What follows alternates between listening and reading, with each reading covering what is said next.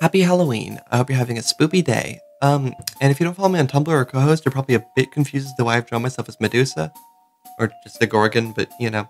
This is actually a tradition I've kept up. Every October for the past 5 years, I change my profile picture to a drawing of myself as some sort of ghoulie. I just don't do it on YouTube, sorry. In 2018, and yes, 2018 was 5 years ago, feel old yet, I was a jack-o'-lantern. The next year I was a skeleton, 2020 I was a zombie, but not anywhere publicly because of a very silly promise made on Twitter. In 2021 I was that purple imp emoji, and I have to make it very clear, not the sexy one, the lame one.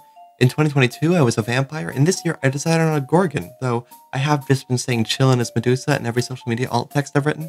As for why I'm drawing this piece, it's also tradition. For the past 2 years I've drawn alternative versions of my profile picture for the day of Halloween, so the vampire and the imp got really cool front-facing variants, and this year is no different. For this year's piece, I was torn between two different ideas, and I ended up going with neither. So this one you're seeing is actually the third idea I came up with. The first one was this Gorgon version of me turned to stone.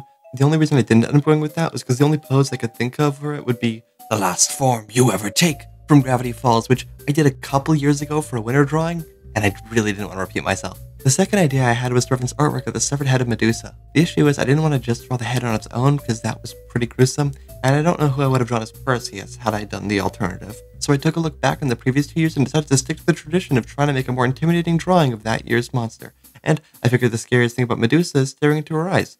Also, Kubrick stare. So I sketched out this drawing before I started recording the Speedpaint and decided to make the snakes less, well, blendy-inny. I got a few DMs on October 1st, wondering what I was supposed to be. So for this, I decided, hey, I'll make their eyes glow, and I'll give them a better silhouette. And then I added a multiply layer over top the whole thing, which made it just a whole lot less clear. Oh, fun fact.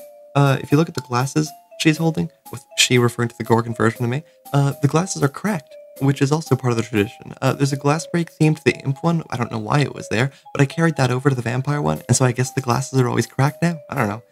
Anyway, I'm wrapping up with the drawing right now, so I'll wrap up this commentary. I just wanted to make a video for Halloween, and I figured I was going to draw this anyway, so I might as well make a speed paint out of it. If you're curious about the 1,000 subscribers special, I haven't really been able to work on it, you know, school and all, but it'll be out as soon as it's done. And that's the drawing. The high-quality version of the file can be found on my DeviantArt, co-host, and Tumblr, all of which will be linked in the description.